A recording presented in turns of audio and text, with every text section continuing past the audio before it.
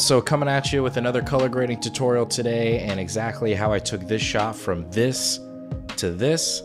So go ahead and stick around and let me show you how I did it. All right, so in obviously Davinci Resolve 18, let's get this going. So chose this clip today specifically because it's inside. There's usually classic like a yellow kind of tint to these indoor getting ready rooms for the bride, but I just love this shot with the veil, and there was this skylight up above where just kind of this harsh light was coming through, and I figured this would just be a good clip to show you how I grade today. So as far as the node structure, again, I'm not going to be actually using color space transform or CST for this. I'm just going to be grading right in Davinci wide gamut. And if you don't know what I'm talking about, I'll go in here really quick. We'll just go into the project settings, gear icon in the corner, go into color management, click on Davinci YRGB, and then our timeline color space is going to be Davinci wide gamut, and then output is going to be the tried and true Rec 709 gamma 2.4. Hit save and we're good to go. The reason why you want to do Davinci wide gamma is, I mean, in simple terms, it's just a much wider color space. So especially when you're working on a panel like I am here, which is the micro panel. If you don't have it, highly recommend. Shameless plug. It's not even sponsored, but freaking love this thing. The tools behave a lot better on the panel than working in a Rec 709 format. So let's go ahead and get into it here. So we have our power grade applied. So first node is going to be noise reduction. Second node is going to be our primaries. Third, any sort of adjustments that we're going to make within the image. Fourth node is our HSL, or our hue, saturation, and luminance. Our fifth node is going to be the look. We'll apply a little bit of sharpening at the end, and then of course see if we like any of the glow. All right, so let's start off here in our primaries. And because this is a power grade, I'm just going to tell you what has been applied already so far. Just a boost in saturation, our contrast, and just a little bit of mid-tone detail, which I'm actually going to bring back up a little bit. That was a little bit too extreme. So those are the only things that we've changed so far, but let's dive into this. So first thing I'm going to do is I'm going to adjust my pivot down here, and I'm going to raise that up a little bit. So essentially all I'm doing is just kind of controlling where the contrast is going to be. And let's also bring up our waveforms here in the corner. That probably helps so you can see what's going on. So we're going to lift this up a little bit, and I'm looking at the image overall, and it still looks a little flat. So what I want to do is I actually want to increase the contrast a little bit, probably bring it about 1.5. I found that is generally the sweet spot, at least for B-Raw, or a good starting place for the contrast. And then we're going to bring the pivot up a little bit, and I think that's great. Now, within the primaries, now what I'm going to do is lift gamma gain. So we're going to bring, I'm not going to touch the gain at all.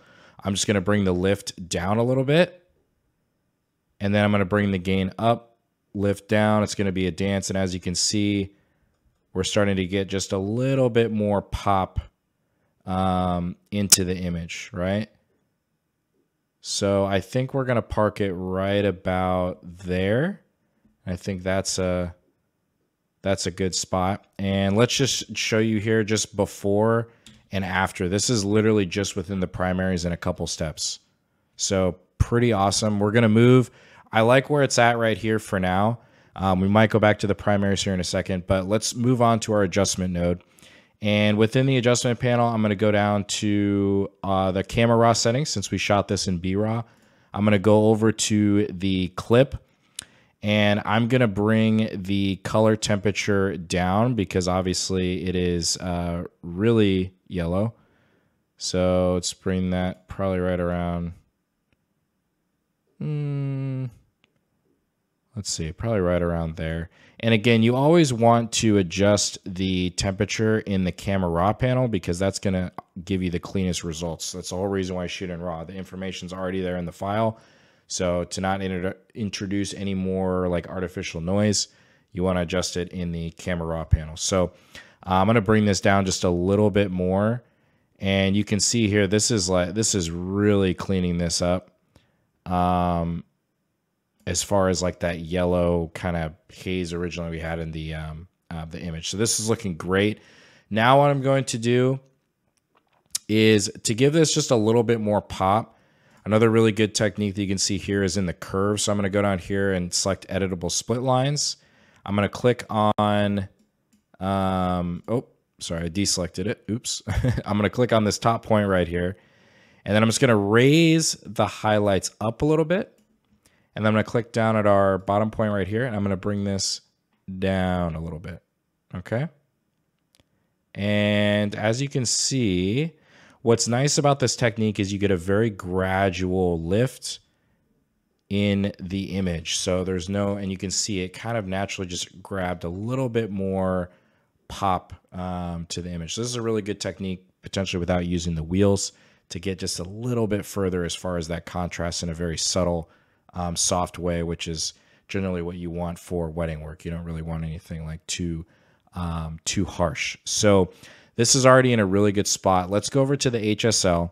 And this is one thing that I really wanted to highlight with this clip specifically is in the indoor shots, a lot of times that gunk or that like color that you really can't get out is in the yellows. And so what we want to do is we want to go to our curves panel and we want to select our hue versus saturation. So we're essentially affecting the saturation of the colors. And I'm going to select my yellow and I'm going to bring the saturation down. And as you can see, it's it's bringing out definitely her skin, but it's also helping clean up the whites over here. So if I just do a before and after, you see how kind of the white naturally gets a lot more crisp. Now, what we can do to bring kind of the life back into her skin is just subtly boost the reds back up. Nothing too extreme, but this is a really good way of doing it. Now, of course, you could get much cleaner results if you did power windows and that sort of thing. But with my workflow, this works really well. You know, I mean, this is, if it was like a, you know, more expensive, like commercial shoot or something like that, then yeah, we might be pulling power windows and keys and that sort of thing. But global adjustments, in my opinion, or at least for my work, I think works really well in this case where you can get a really clean result quickly, right? So I think this is a really good spot so far right here. And then we're going to move into our look node. And this is where it really helps to get those crisp whites. So I'm going to go to our gain and I'm going to push this down more towards the magenta to really help bring out her skin a little bit more. And then I'm just going to experiment here. So let's lift the gamma up towards the oranges. And let's see where we're at here. I'm liking what I'm getting so far. And then let's go to the lift and let's bring this also down towards the white. So we just get this really clean look. And I'm also going to put up our RG values here. And this is pretty much spot on. You can see in the scopes, everything is looking really good. Let's go into our waveform. Reds are a little bit higher, mainly probably because of her skin here. But other than that, I'm really liking what we're getting here. And the look node you can see. So before we kind of lost the color here. There's a little bit of this kind of green tint here on the skin. And then you can see here with the look, very subtle, but it did a really nice job of cleaning everything up. We have our sharpening here. And then let's apply our glow, which I think I like on this image.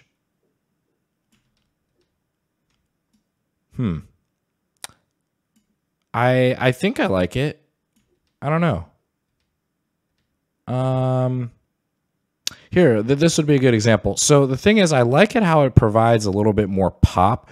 But in this case, let's do this. So we apply the glow. It kind of illuminates the image a little bit better, gives it kind of this more dreamy feel. But in this case, what I'm going to do is I kind of lost a little bit of contrast in this, right? So let's go back up to the primaries. And what I'm going to do is I'm going to go back down to our lift and our gamma.